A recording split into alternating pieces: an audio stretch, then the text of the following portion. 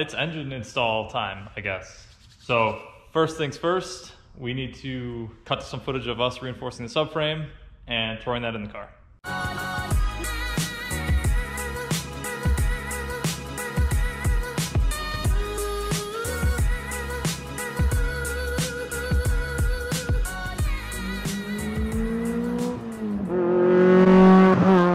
Before I get started on what we're doing, a couple weeks ago, Cam and I actually went to a local junkyard and sourced an entire NB front end, like subframe, which is this one, upper lower control arms, steering rack, and the front knuckles, which you need all of it to front subframe swap a Miata. The benefit is the steering rack is better, or I guess the steering rack angle is higher up on the subframe, so when you go lower, your angles, your Ackerman angles aren't all screwed up. That's what this is. That's why it's crusty, because it's from a New York car. Sadly, we don't have nice rust-free things up here. But what we're going to do today is weld on these Mazda Speed reinforcement plates, which just kind of go like that. It's not common on street cars, but on track cars, or heavily tracked cars, this joint here will actually crack, and this is what holds the front part of your lower control arm on. So all of a sudden you'll have, what do you want to call it, adaptive camber. So this is a cheap way. They're 40 bucks for the set. It's cheap insurance. You just put it on there. They're sold by Mazda. They literally, like, that's fixed. It's super nice. And you just weld around it, and that's really cheap insurance for swapping these out. Subframes aren't expensive, but I don't know about you, but I don't like doing trackside subframe swaps. So for 40 bucks, might as well.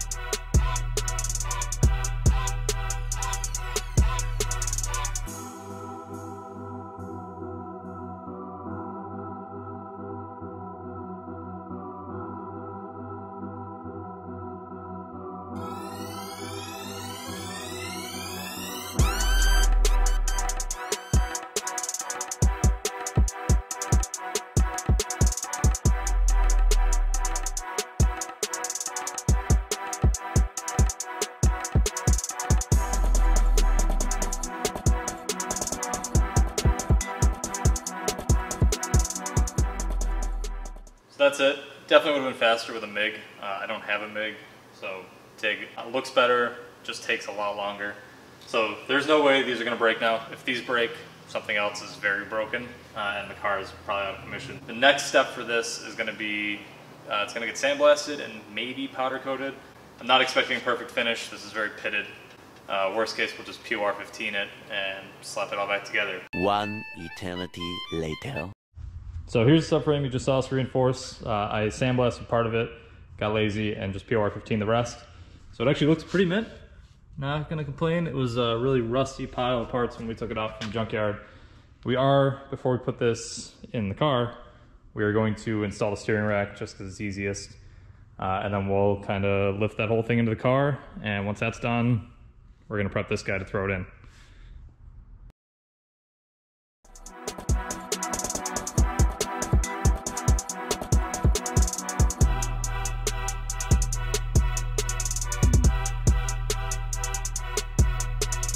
So the rack is installed. Don't mind that that's pointing down. I did get some PR15 in the bolt holes, so I did have to go through and chase everything out. This is ready. And let me show you what we did to the shell that we didn't film. This you guys obviously saw 2 weeks ago.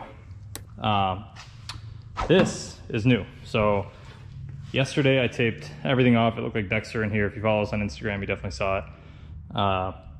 And then undercoated all this. So this is like Rust-Oleum bed liner. One thick coat is all it took. And honestly, it looks sick. It's super clean. We're gonna do the rear end later once we get to the back end stuff. But this is all ready. Dylan sprayed this all black a couple weeks ago. So everything down here is nice and clean. Honestly, way too clean for a track car, but we're gonna roll with it, so.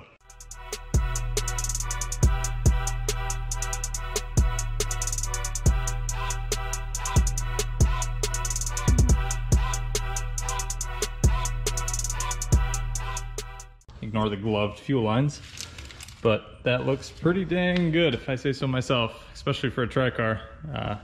Not to be that guy, but I've seen street cars that do not look this clean, so bear in mind it is PR15. But it was right there, engine bay wise.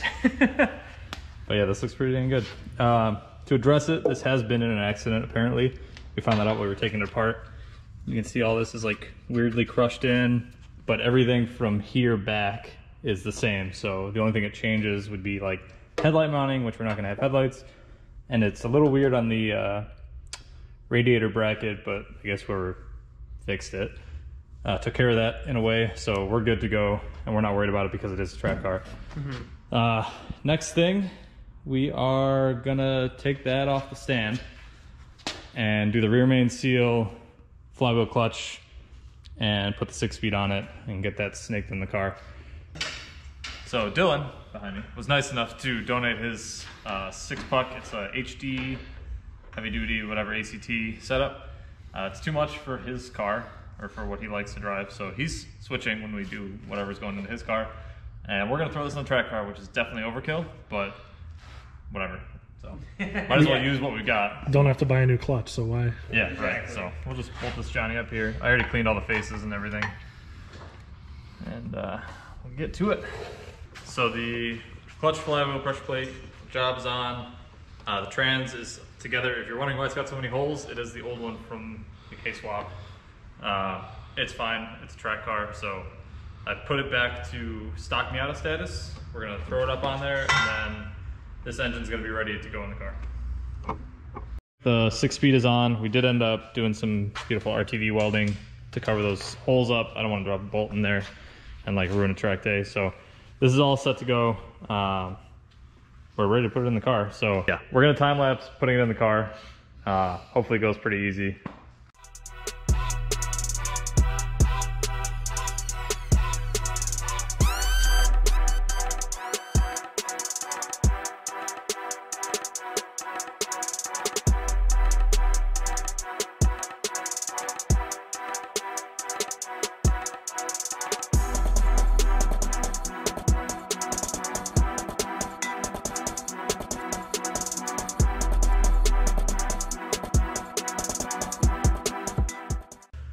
It is in, as you saw.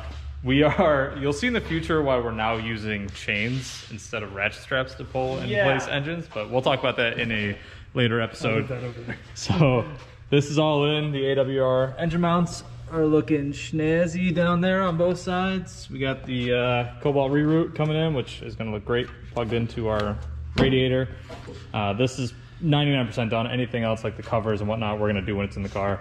So now it's time to, off camera, we're probably gonna put some of the stuff back together.